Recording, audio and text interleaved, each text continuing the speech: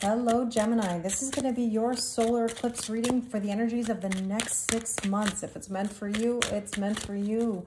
This reading is intended for all Gemini, Sun, Moon, Rising, and Venus signs. You could also be watching this for a Gemini that's in your life.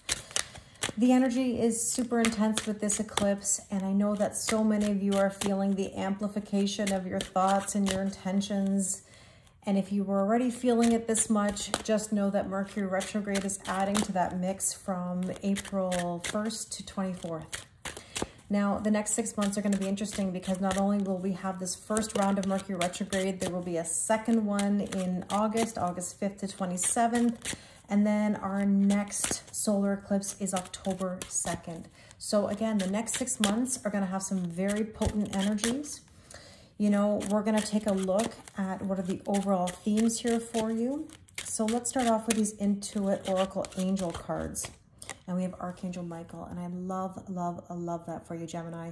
This is Defender and Protector of Earth. Reveals truth, restores faith, reassurance, strength, courage, resolve, and cutting cords. Call on me when you feel afraid, lonely, in despair, or in need of courage and protection. Now, Sapphire might mean something to you. Funny, I'm filming this on Easter Sunday. It says Sunday right on there. And trust. I mean, trust the process. Trust that you are divinely guided and protected. How beautiful. Now, let's take another card here for your overall themes and messages for the next 6 months. We have Benefactor, Grace, and Generosity. Now, Gemini, I know that you're very giving. Geminis are such overgivers, but I want to remind you that you are allowed to receive as well. So please lean back a little bit. Don't always be overgiving to everybody. Allow yourself to receive. And you have Kindred Partnership. Interesting. There's somebody very important in your life or coming into your life. Now, just so you know, I am offering personalized eclipse readings, general ones, and also love readings. They have a slightly different format, but they will go into detail about, you know, you and your person or your connection. So those are available on my website. But let's take a look with the tarot. We're going to go through 3 layers. We're going to look at the sun, the moon, and then some divine messages, because this eclipse is basically the moon going between the sun and the earth. So we're going to have things revealed. Let's start off with the sun and see what you need to know. That is the I am energy. And we have here the 5 of Swords. I just saw this actually with Taurus. You know, you might be feeling a little bit defeated or like you've been through battle. And this is telling you or reminding you to put down your swords.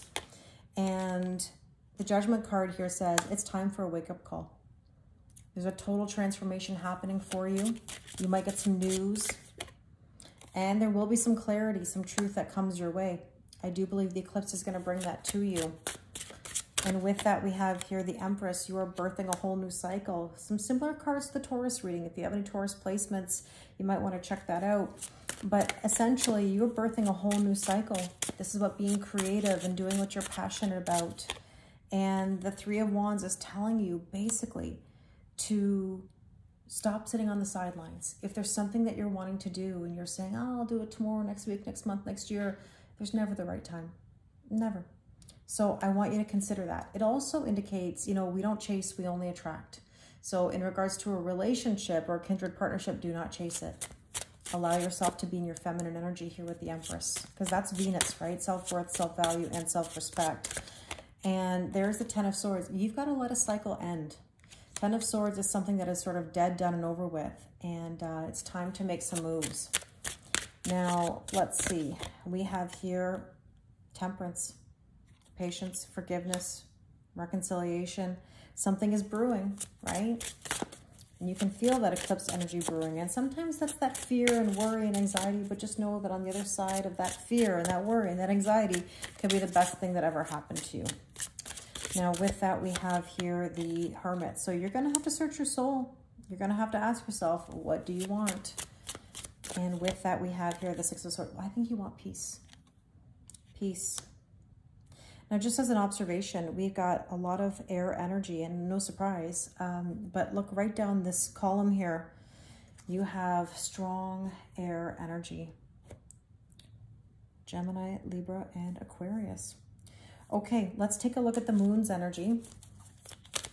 Let's see what you need to know. We have patience. Well, very similar cards to Taurus. Trust the process. Oh, the story of my life, and all of yours, I'm sure, too. You know, having patience is not easy. I always giggle that this is like giving the finger to the universe here, you know, because who likes patience? But honestly, it's the best lesson I've been given. And releasing. So there's going to be some sort of release here, transformation, news that comes in, or truth that comes in that even releases you.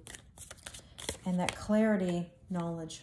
The sword is about knowledge. So knowledge is power, but what you do with that knowledge is even more powerful. That Empress card, forgiveness. There's a lot of beauty in forgiveness. A letting go of an old story that no longer serves you.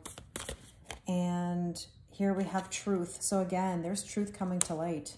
You've got a few repeating messages here. And love. Kindred, partnership, and love. You've got to let something go. In order to have new stages of love, you've got to let go of an old one. And that temperance, that patience, forgiveness, reconciliation, well, change your tune. Change your tune. You got to do different. You want different, you've got to do different. So this eclipse over the next 6 months is going to help you change your tune. The Hermit is going deep within and searching your soul. There's some shadow work that you've got to do. You've got to process it. Don't keep sweeping it under the rug. You know, sometimes Gemini energy can do that. We don't want to sweep it anymore. We want to confront it. And this is basically saying, go for it. You want peace? Go for it. It's really up to you. So let's take a look here at some Divine Goddess love cards.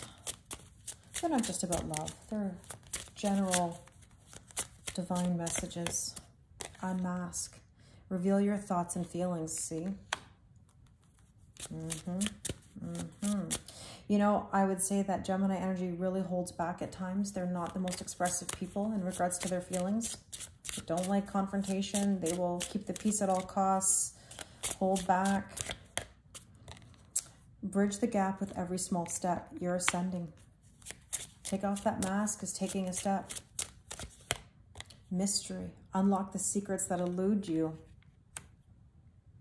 Definitely an energy of unlocking. There you go, hidden. The pearls, but opening up emotionally. Reveal the beauty beneath the surface. A very interesting energy. This is about taking off the mask. So I'm really curious to see what you need to surrender or surrender to. I've been pulling these cards as the last bit of guidance randomly just because I'm realizing that maybe we need just one last message, you know? Surrender to the wisdom of your body. Listen to your body's messages about a person or situation. If you feel physically drained or uncomfortable, be cautious. If you are energized and happy, move forward. Absolutely. Trust your inner knowing. One side note that I can tell you about Gemini is that I always find that for whatever reason, they push away their spirituality, especially when younger. You know, as they get older, they become more open to it, you know, hence why you may be watching this video. I think sometimes Gemini has a hard time distinguishing between their anxiety and their intuition, because Geminis, from my experience, they go to sleep at night and the first thing they do when they hit the pillow is worry. They're thinking about every detail of everything. And that doesn't help either, because it means you manifest more of that energy. So, you know, trust your intuition, feel the wisdom of your body, and go for it, as this last card here said. I really hope this resonates with you. Again, if you would like your own personalized reading for this next 6 months of the eclipse energy, the link is in my bio. I also do the relationship version as well. And as always, I appreciate your likes, your comments, your subscribes. It really means the world to me. So please let me know in the comments how you're feeling, and I wish you an amazing next 6 months.